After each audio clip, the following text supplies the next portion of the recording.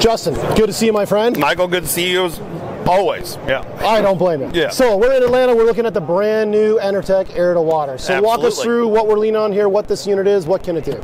This is the new Enertech Advantage system. We refer to it internally as the AV, but it is an air-to-water heat pump, and this thing can provide essentially anything from 42 degrees up to 140 Fahrenheit. Yeah, we got cold weather capability down to minus 13 or minus 25 Celsius, and it's a pretty limitless flexibility unit. Yeah, good so for the residential market. These units are designed for the residential market. They come in two sizes, right? 3-ton and a 5-ton. 2.5, yeah, an 030 and an 060. Awesome. Yep. So these units are a little bit different because you guys are not just supplying an outdoor unit. Right now we only have the outdoor unit, but you guys are doing something unique in that you have a fully engineered indoor unit that's designed to be mounted on the wall and take the headaches from the contractor of how do I design an air-to-water system? Because the reality is, as a guy who's working on the training for air-to-water systems, there isn't a lot of training. That's correct. Yeah, so with our indoor module, we work out everything from the changeover time and when we direct water to the domestic hot water heater or to the space load heating or cooling. And so all that logic is built out. The valves shift when they're supposed to, so we don't end up sending chilled water to the domestic hot water heater, for example, or vice versa, sending hot water to a fan coil in the cooling mode. So in a lot of applications, what we'll see is people will put an outdoor air-to-water in. They'll then design the inside of the system. And what happens is they forget that this is not a boiler. Correct. Right? You've heard my training session. Absolutely. Heat pumps are not boilers, and I get into it in length. Yep. This unit can produce chilled water, so it's really, really important that when we design the indoor system that we accommodate that. What you guys have done at Enertech is you've eliminated that need for the contractor to masquerade as an engineer. That's right. Yeah. And so we're doing direct-to-load piping in most applications. We're eliminating the buffer tank or the need for one, as well as we integrate the load side source pump or the load side pump inside the unit, and then we have options for like electric backup heating that plays double duty between domestic hot water and space heating, as well as having a boiler backup option for dual fuel applications. I like that the indoor unit has the built-in 9 kilowatt electric backup. That really helps, because one of the things that becomes a problem is when you build these hybrid systems, they don't understand this outdoor unit doesn't want to see that superheated water temperatures from an electric boiler or a gas boiler.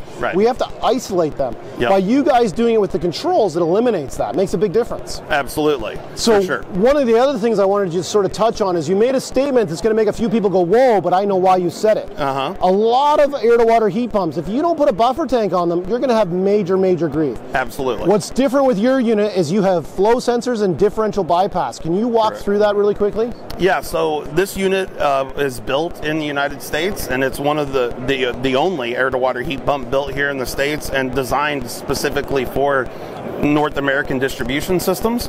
And so what we do is when we're sending water to the domestic hot water heater or to the space load, and when we need to flip that water temperature going from like cooling to domestic hot water, we short cycle and bypass water to the outdoor system.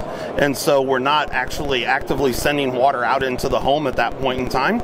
So in our indoor module, we've integrated all those functionality, and we've integrated the software to maximize the efficiency of the heat pump and match the output of this machine to the load that's actually happening at a given time. Yeah. So as you know, I've had the pleasure of getting my hands on this unit, taking the outdoor unit apart, the indoor unit apart, and you and I recently spent a few days together in our training lab. And I have to tell you that I'm very impressed with the engineering that went into that indoor unit from a control standpoint. I really feel like that Enertech's engineering team has built an indoor unit that'll allow us to have those really deep, low flow, low modulation without damaging the equipment. And I also like that you've provided a solution that you can slap on the wall. It's not going to be the least expensive air-to-water solution on paper, but I think one of the things that contractors and engineers need to focus on is understand that that indoor box, yes, it's going to be a couple of $1,000s, but what's in it? What's it saving you from materials and labor? What's your experience been with that? So far, if you look at the whole install cost of the job, we are an upfront higher price product because of all the engineering that went into the indoor module. However, it does save a tremendous amount from labor and accessory standpoint. And so when you look at the whole install cost to the homeowner, it's really comparable to what else is on the market if you're looking at a complete package system to do domestic hot water, space heating, and cooling. Well, so one of the things I like to also touch on is that you and I both know this because we're both nerds, we're trainers, we're HVAC guys, we love this stuff. You and I both know that 90% of the time what kills this piece of equipment, whether it's an air-to-water or water-water, is not the piece of equipment, it's how you piped it. Absolutely. So one of the advantages I see in that outdoor-indoor unit is as an end user or a building owner, you have that assurance that the system was engineered to work together. Correct. You're not potentially going to have those same premature failures of somebody going in and piping it up for the first time going, what is this system and how do I do it? Right. So as long as we have the correct size pipe and we get the right volume of water flow, really that's about it. You know, we give the unit heating calls or cooling calls. It has its own built-in, essentially built-in aquastat for domestic hot water. We're literally landing a thermistor on our indoor module. The two modules speak over communication cable.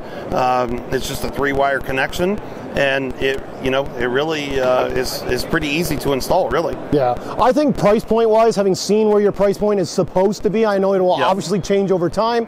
You know, if you look at it just compared to a boiler, which is what this is replacing, people are looking going, well, this could potentially be, we'll make a number, $20,000 Canadian, because I'm Canadian, you're American. That's going to screw all the American viewers up going, what's this Canadian nonsense?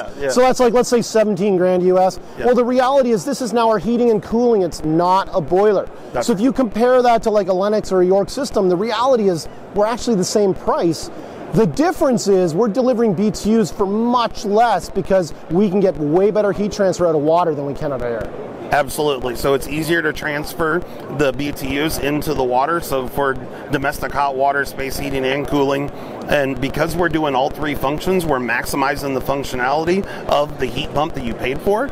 And even down at minus 13 or minus 25 Celsius north of the border, we're still just above 2 COP, like 2.2 COP, which is a really good efficiency out of a heat pump that is really taking care of your largest energy usage in your home. Yeah. Now, this product is fully available, like it's fully certified, fully available, so you can buy it anywhere in the United States? Yeah, and Canada, so it's ETL rated, indoor and outdoor unit. Right now, we are the only place where we have a little bit of an issue, or we're waiting on some certification, is in the state of California. But we will quickly have that behind us, and otherwise we have a lot of these installed from coast to coast, kind of specifically in the northwest and the northeast side of the U.S., as well as several in Canada. Yep, one of them being mine. Yep, one of them being yours. That's correct. And so, yeah, it's it's been a really interesting project. It's been a lot of fun to work with this unit. I've learned a tremendous amount about it in the last 4 or 5 years, and yeah, I'm excited what the future has to bring with this thing. Well, I think it's a great product, and just sort of on a footnote, I'd just like to point out that one of the things that really excites me is the Enertech team. You know, this is a no BS thing. You've met my team. I've met your entire team outside of this filming. We're just nerds and we like to collaborate. Absolutely. Your company culture is very much like my company culture, Eden Energy, where I work. And I have to say that you and Ed and Tim and everybody, it's been a pleasure getting to know you, and I look forward to seeing what you do with the product. I really appreciate it, Michael. Thank you. Thanks, man. Sounds good.